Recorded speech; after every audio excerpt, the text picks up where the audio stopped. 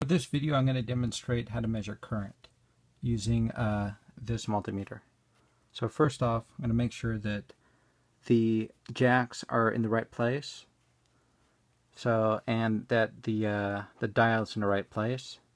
So I'm going to turn it on, and I'm going to wait for it to boot up.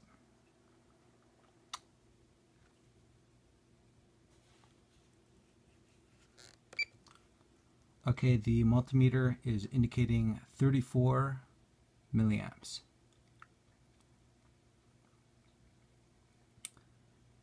Now, the bar graph is twitching a little bit, and you might be fooled into thinking that it's not really swinging that far, but in fact it is. So I'm going to show a different measurement over here. I'm going to go to peak. And what that's showing is the minimum current drawn is 17 milliamps and the maximum is about 98 milliamps. But that is still only suggesting that the current draw is fluctuating. So I'm going to go back to menu. I'm going to put it to a different mode called duty cycle percentage. And as you can see on this mode, the current is fluctuating quite a bit. So I'm going to set the range from 50 milliamps. I'm going to set it to 400. Now in this particular range over here, the duty cycle range, you actually get everything that that you could get. Well, actually, you get a lot of different things. You get milliamps DC up there.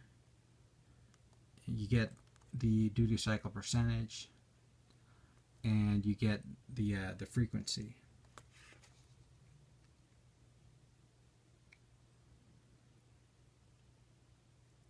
That frequency isn't actually showing the pulses. I guess it's just because this the power is coming from a DC power supply.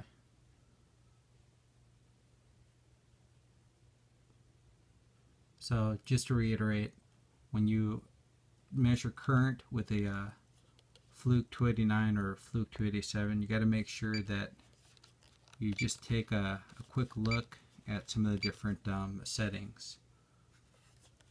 You don't want to just rely on the AC and DC simultaneous, or just a plain DC mode, because that doesn't really show you everything I consider important, because that totally misses the fact that there's some wild fluctuations going on over here.